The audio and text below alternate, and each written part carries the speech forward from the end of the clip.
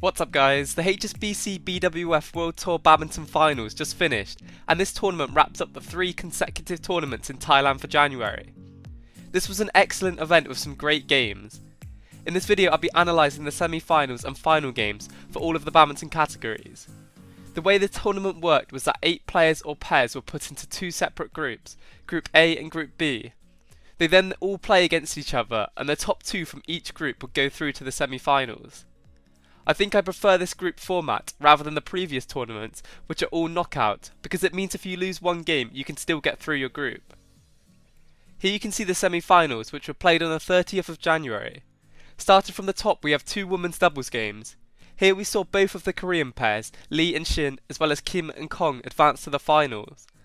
Lee and Shin looked really good in their game against Chow and Lee. Their overall game was much more consistent, and also they won a lot more points from their attack. The Koreans women's doubles team is really strong, and I think having so many top women's doubles pairs helps the pairs play even better. They can compete against each other every day in training at that very high level, unlike a lot of other nations. Kim and Kong got revenge over the Thailand pair, who actually knocked them out of the Thailand Open earlier in January. Mohammad Hassan and Hendra Setiawan vs Choi Soo-gyu and Si-Sung Jae was another really interesting game, which I was looking forward to watching. This was also a rematch from the group stages, where the Koreans won in 2 sets. However, in the semi-finals, the Indonesian pair were able to get the win. I think that the first game, where they were able to win 23-21, had a huge impact on how the semi-final would go. When the games get close like that, I would always favour the Indonesian pair to pull through and win more times than they lose. They have so much experience at the highest level, and I think this really showed in this game. One thing which I believe they learnt from playing them before in the tournament was that the Koreans defend really deep in the court.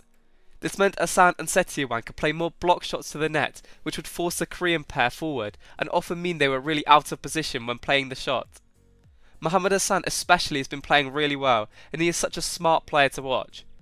He knows exactly when to move forward to attack the shuttle and really put pressure on his opponents. His attack is really effective. Another thing the Indonesians do so well is that they win a lot of points from the first 3 or 4 shots in the rally.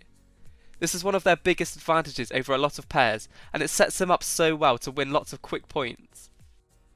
In the women's singles semi-final between Tai Su-ying and An Si-young, this game went the way of the Chinese Taipei player.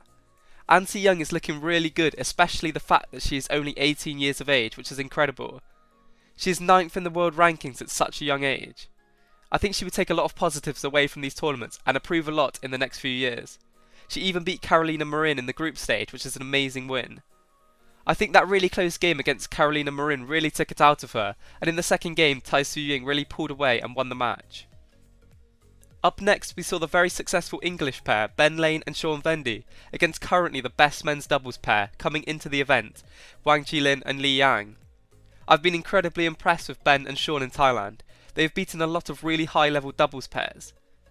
You can see that they are playing a lot more patient and consistent badminton, and they have great movement around each other to try and keep on the attack. I really like how motivated they look and how confident they are. Even against Li Yang and Wang Jilin, they played really well and were unlucky not to win the first set.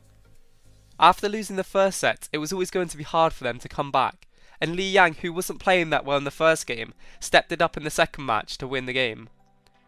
I don't think the Chinese Taipei pair played their best badminton, but they won in 2 straight games, which is what matters. Carolina Marin had quite a comfortable win over an opponent she has beaten already in Thailand, Pompoe Chachuang, 21-13 and 21-13. Carolina Marin is showing her amazing consistency and skill throughout January, and she showed that she is a level above her opponent in this semi-final win.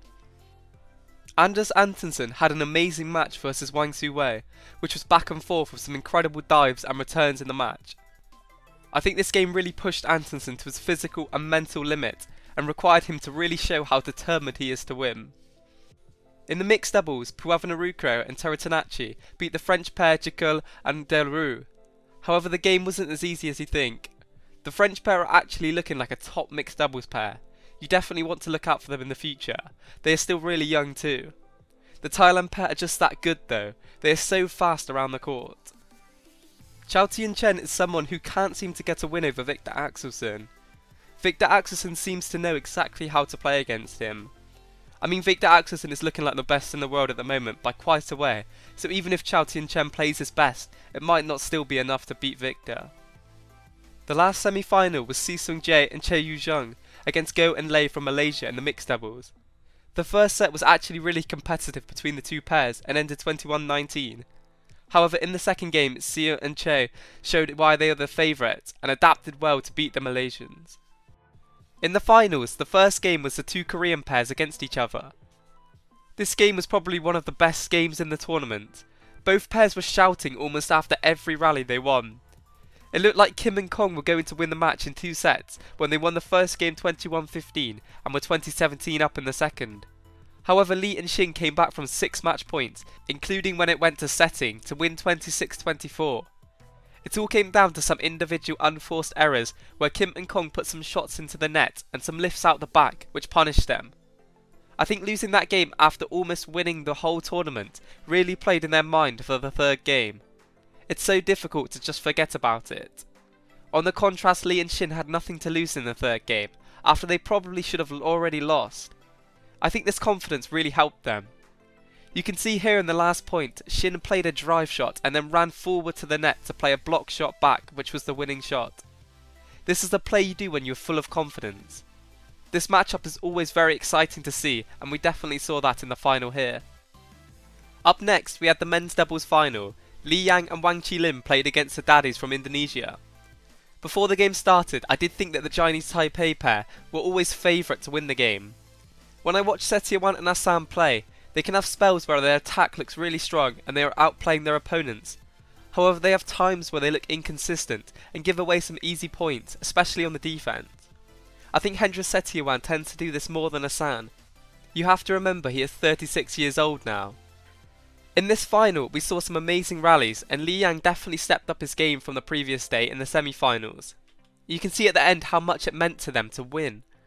I think they wanted to win more than the Indonesian pair, which can make all the difference. When the rallies start to get longer, it tends to favour the Chinese Taipei pair more, because they are faster around the court, and I believe they are more consistent and their attack is stronger.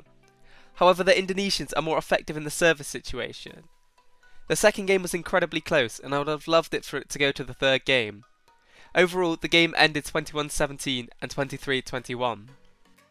In the women's singles final, we saw another rematch between Tai Tzu-Ying and Carolina Marin. Once again, another really close game, especially that third set. You could see how much both pairs wanted it, but Tai Tzu-Ying was desperate for revenge after losing twice previously to her. What a game that was though, and it showed how good Tai Tzu-Ying is to keep calm and come back to win the third set from behind. There was nothing really between the two of them and it could have went either way. Both players played a really good game. These two players are definitely the best women's singles players right now. The match ended 21-14, 21-8 and then 21-19 to Tai Tzu-Ying. In the men's singles final, we saw a match between Victor Axelsen and Anders Antonsen. Honestly, I thought Victor Axelsen would win this game rather comfortably. Anders Antonsen hasn't been playing that well the whole time in Thailand and looked like he was exhausted after the semi-final match the day before. I thought this would really impact his performance in the final, especially since Axelsen has won his last match in 2 sets and has been playing amazingly well. However, in the match, Victor Axelsen didn't seem to play like his normal self. He was making a lot of unforced errors, for example lifts out of the back or blocks out of the side of the court. I think that the pressure was definitely on Victor Axelsen to win this match. Both players are from Denmark and they know each other really well. But because Victor Axelsen is the favourite to win, he was expected to win this match. This definitely showed in the deciding game, where he looked really frustrated in himself. He was once again making a lot of errors and leaving shots which were going in.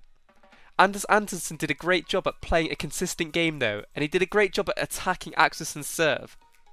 Also, when Anders Antonsen plays a smash, he is so fast at then following it up and attacking the block return from his opponent. Another thing Anders Antonsen did a lot was lift and push the shuttle to Victor Axelsen's forehand, which was effective at stopping Victor Axelsen from using his amazing round the head shots that he has. The game ended 21-16, 21-5 and then 21-17 to Anders Antonsen. Lastly, the mixed doubles final, and this game consisted of Si Seung-jae and Che Yu-jung, as well as Purava Narukro and Tara Tanachi.